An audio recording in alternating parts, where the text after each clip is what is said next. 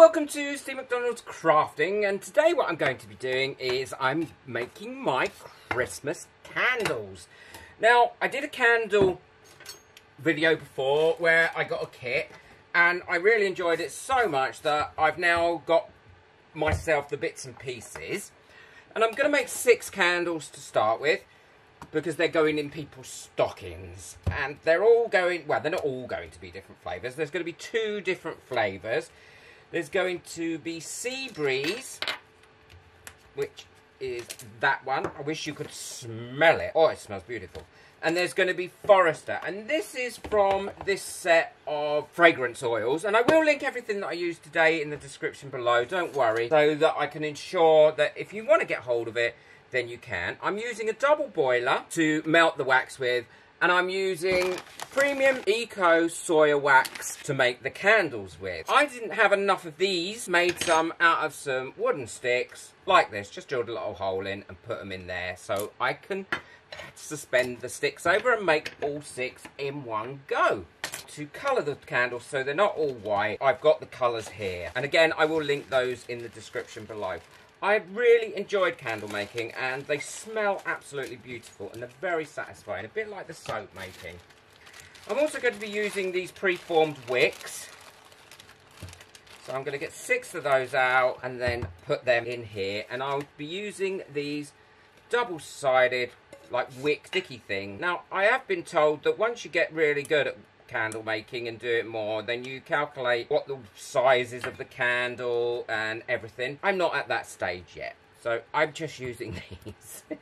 I'm giving that a good push down, and then let's see if that works. Oh, look, works a treat. Ideal, that is. I'm also going to personalise each one of these with some stickers around the outside and on the lids as well. Well, this is on its way to melting. I'm going to put some of this in because I'm not actually sure how much of this you need to put in. I don't know how concentrate it is. And this is the green one. If I put some in now, then that'll give me some sort of idea of how dark a green that's going to be as it melts in with the rest of the wax. I've prepared everything else, and all I have to do now is put the Forester fragrance oil in. And I'm not going to put that in until the wax has melted, because I really don't want to risk burning off the oil so the fragrance goes. Because I did learn last time that I had to put in a lot more of the fragrance than I thought I would have to put in to make it smell, and certainly to be able to make it smell once the candle's been lit. If you'd like to buy me a coffee just to say thank you for any of my videos and help support this channel and allow me to buy all these sorts of things, the link for that is in the description below, and you'll get your name on my coffee board for next month as well. And also boot that like button, it really does help my videos to get out there. Well, that has coloured that quite well, but I have taken a bit out, as you can see here, because I did put far too much in, which is a great lesson learned. I know now when I do the blue one, I don't need to put nowhere near as much as that in. So I'm going to leave that now to melt up, and then I'll add the fragrance. I'm going to put in the forest fragrance, and I'm going to put in quite a bit of this one. Give that a nice stir up.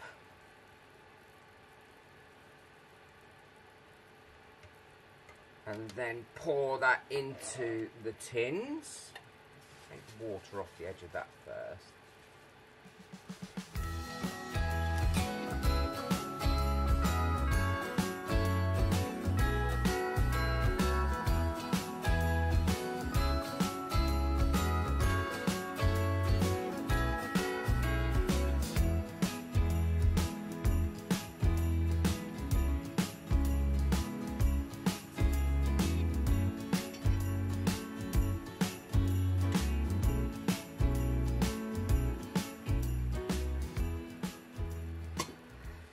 And I'll leave those now to go hard. And what I'll do is I will clean this out and then put the rest of the wax in and do the other 3 with the blue in exactly the same way.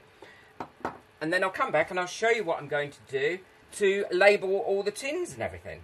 While they're setting up the candles, I'm going to prepare my labels. And what I've decided to do is people's names on the outside with the fragrance, and also a little picture on the top. So it's easy to get the names. All you do is you click the text bar, a text will come up. You can decide what sort of pattern that what sort of text that you want to have. So as you can see here, the text has come up. And so my son, I'm going to put his name in there first. And I want quite a nice text. Now I pay the monthly fee to have all the text and everything on the Cricut. I feel that I get a lot of value out of it. And I quite like that. I think that looks really, really nice. And I'm going to cut that out of silver. I don't need it that large. I want it about 4 centimeters width. Well, maybe 4.5. And his other one is Forester. So all I'm going to do is duplicate that and put Forest there. So I double click on that. Once it's duplicated, it will bring up the little box. And there we are. So we've got Jordan and Forest. And I'll keep those separate so I can put them on the tin where I want them to be. Well, these have started to cure right up now. They're still slightly warm. Oh, they smell absolutely delicious. And I've got the lids and I've got my names and all that printed off. So I'm going to weed these now. And I've got my son's is the first one I'm doing here. My son's name's Jordan. And it's a forest. So I'm going to put the forest on the back so he knows what flavour it is. And I'm going to put this stocking on his because I really like it. Well, they're all weeded out and ready now. That in there.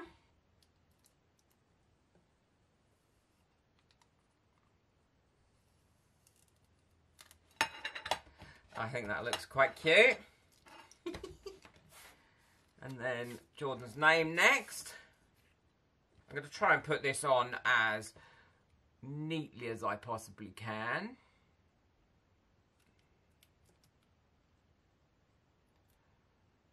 And you didn't, I mean, you could have made, I could have made a lot more of these if I'd have wanted to. And then the forest on the other side. So he knows what it is, what flavour it is, or what scent it is. I do think people really like and cherish homemade gifts as well. I think there's something a little bit more personal about them and a bit more caring. And there we go. We've got homemade, lovely scented candles in nice tins. And to be honest, making all these probably, by the time I finish them all, will have taken me 2 hours. I've finished all these now and I'm really pleased with how they've come out. I think they look great. I think people will like these. They smell absolutely delicious. They were really simple to make. They didn't take long at all. If you've enjoyed this video, don't forget to boop that thumbs up.